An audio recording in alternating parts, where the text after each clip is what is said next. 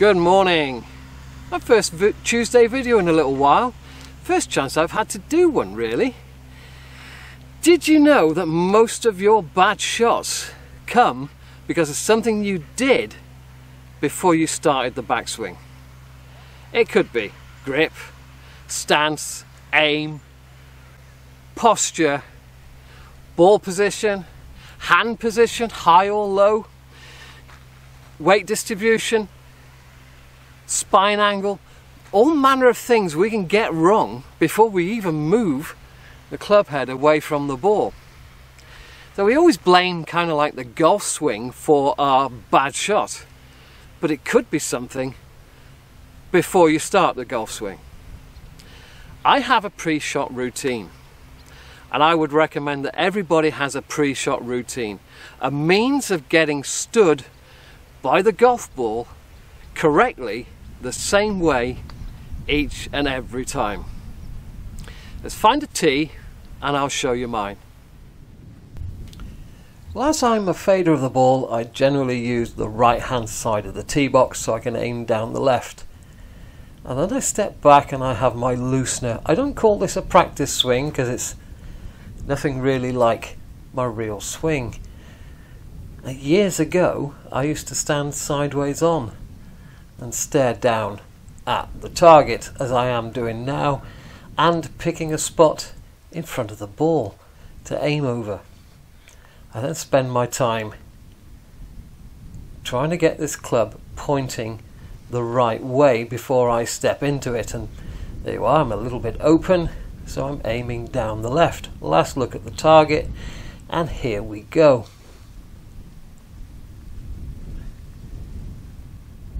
Now from behind, the camera is now in the way.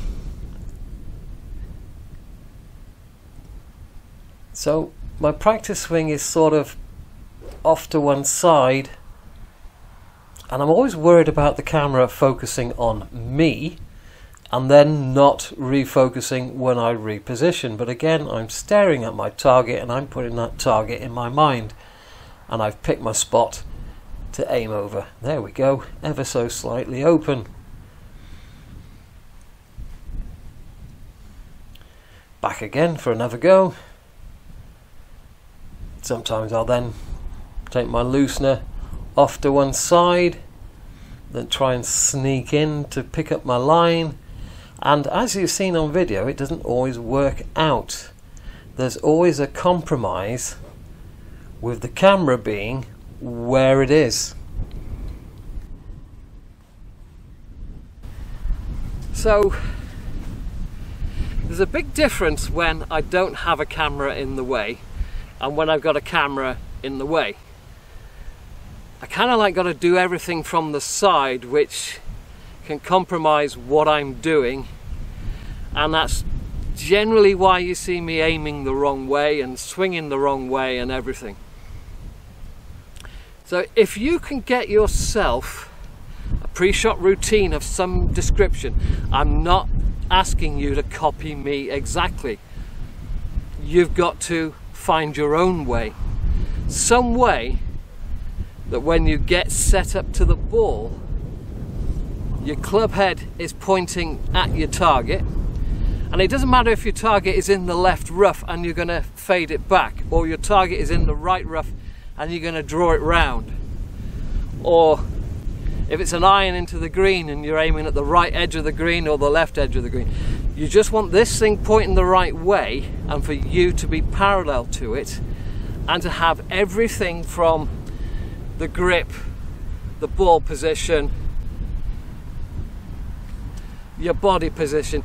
You just want to be able to repeat that, and if you can repeat that, find some way of getting to the ball the same every time, you're going to be more consistent. So you're going to find an extra fairway or two, you'll find an extra green or two, and undoubtedly you'll drop your score by a shot or two, maybe even three. I mean, if you really stink at getting set up to the ball and you're shooting 95, you certainly drop below 90 just by getting everything correct. And the best way to do that is go and see a pro and then go and rehearse it. Go and stand in your back garden, put a T-peg down 2 feet in front of the ball to aim at, and do it in your back garden. Aim at a fence post,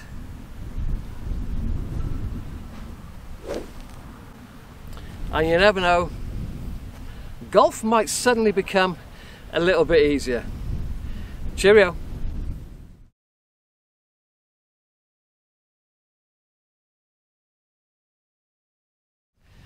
Good morning.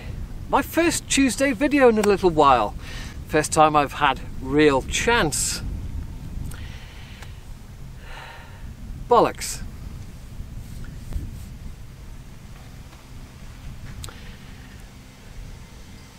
Good morning.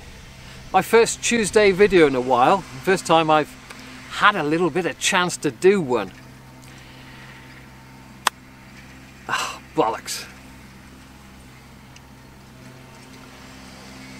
Good morning. My first Tuesday video in a little while. I haven't had a chance to do one before this. Anyway. Oh.